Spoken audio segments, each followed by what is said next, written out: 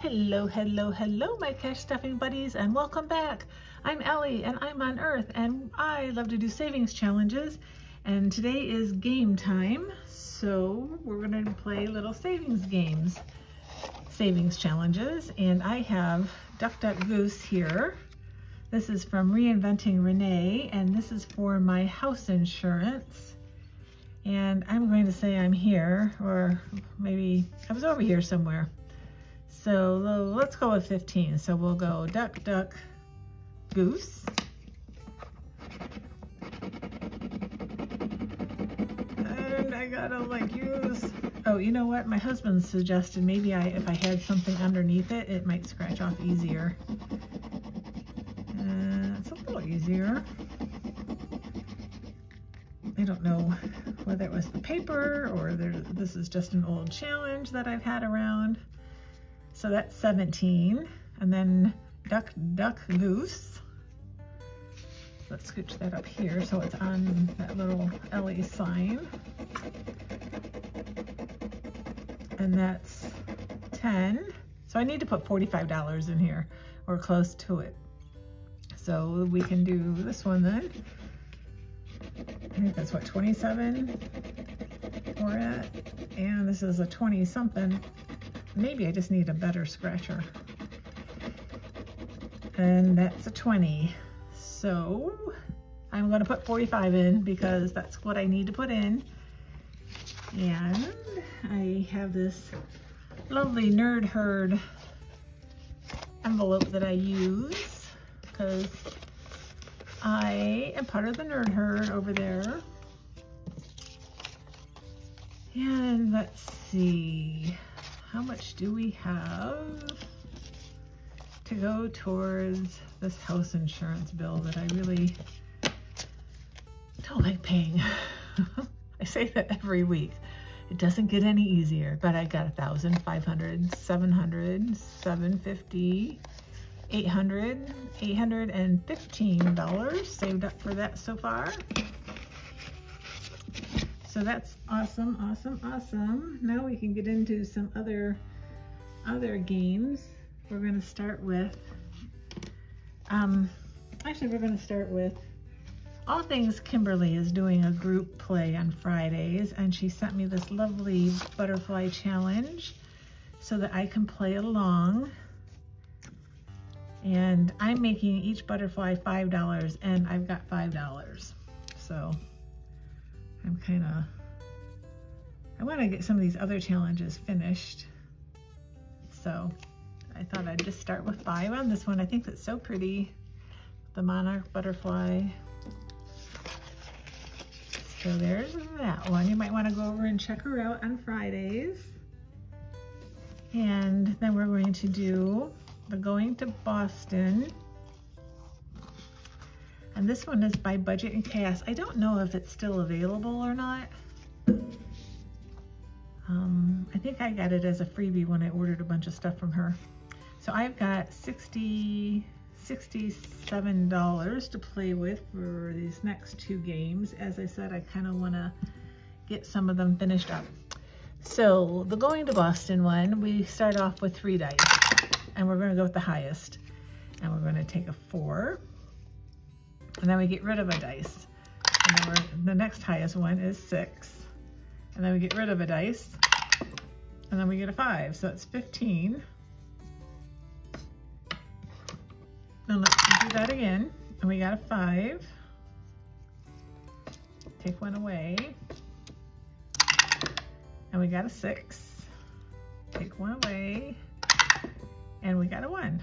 So that's 12. So I'm just doing 2. So that's going to be 27, which we have 27, which leaves us 40 to play with the next game. Let's see what we've got in this one so far. I like this one. It saves up quite a bit of money. And you can choose doing the low number, or you can choose doing the lowest number one week and the highest number next week if you've got more money. So I have 20, 40, 60, 70, 75, 76, 77, 78, 79, and 80. And I've got basically 4 more games to play, and I seem to be saving about $25. So that'll be a nice little chunk of change. Again, going to Boston. And no, I'm not saving this to go to Boston. It's just what the game is called. And this next one, I think I want to finish today. I wanted an Eastery one. So this is, I'm going to roll a red dice and a blue dice, and then I'll figure out which one. And then so if I get a 4, a red 4, I go over here. And then if I got a 1, then I color in that one. Does that make sense? I don't know if I'm explaining that very good. But I've had this game in lots of different savings challenges, and I do enjoy it. Okay, so we are doing 2 across and 6 down, and we haven't done that one yet. And that one is $4. And I don't have my calculator handy. Of course not. Never do. So I can write it down on this little piece of paper. I need 4. Okay, let's do that again. Oops, oops, oops. Okay, so we're going into 4 and 2. We've already done that one. We're going to 3 and 5. So 3 and 5 is, that's a 7. So there you go. So 3 and 5 is the 7. Okay, so we've got 11. And we are doing the 6 and 5 is the little yellow polka dotted one, which is only worth 1. So now we're up to 12. What am I doing? I'm doing 6 and 5. Okay. And we got a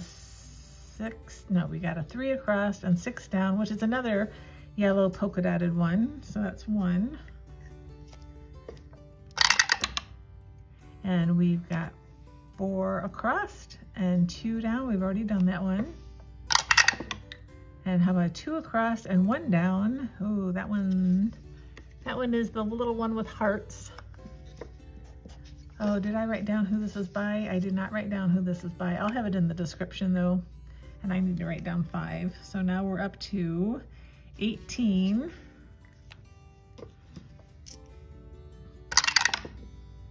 And we got a 6 across and 3 down, which is the polka dotted one, which is 1. So that's 19. And we got a 5 and a 5. 5 and a 5 is the little flowered egg, which is 7. So 19. And 7 is 26. And then we got a 4. No, we're doing 3 across and 4 down. Oh, we haven't gotten that one. Oh, I guess we started off that one. It's a little striped one. That one's $4. So we're at 30. Oh, I guess we can keep going. So we're at 30. I need to write that down because I'll forget. Okay, we got a 2 across and 5 down, which is the yellow polka dotted one, which is 1. So we're at 31. And we've got 4 across and 5 down. We've already done that one. 4 across and 5 down. We just did that one. Come on, give me different numbers. 5 across and 3 down is the pink polka dotted one, which is 2. So now we're at 33. And I like to get one that's a 7. 6 and 1 is 1. Okay, so we're at 34. Need to write that down. And we got a 6 and a 5. Already did that one. No, 5, 5 and 6. So 5 and 6 is 5. So we're at 34 and 5. We're just going to take that and we're going to add 40 to this game. We didn't get it finished, but I'm going to consider it finished because Easter is in a couple of days, and I think I want to start April off with some different challenges. I guess I still need this. So I'm going to ring my bell. And I have saved in this little Easter egg roll. I've saved 20, 40, 60, 70, and 75. I think I'm going to use this. My husband and I are taking a small trip tomorrow. And so maybe I'll take that with us and for a meal, or that's awful. Would be having lunch. That's a lot of money for lunch, but I don't know. Or maybe I'll put it, I don't know. I can never decide what I want to do with my money. I think it's going to be used for the road trip, and then whatever's left over, it can go and travel. How does that sound? Sound like a plan? I think so. Okay. Now we're up to group play. A lot of you have finished. I'm going to use all 8 weeks to play. And on my little scratcher, I'm doing the little Cocker Spaniel. Is that what that is? And I'll just do this one. And I got a 2. I don't know if I have $2. I do have $2. Okay, put $2 up there. And then I'm going to roll the dice. I'm going to use 2 dice. And I got a 9. I think this one shows up better. 9. So we'll put a 10 in and take 1 out. And then let's see what the dog was gonna save us. And a 2. I think I might wanna roll again. Do I wanna roll again or just leave it as it be?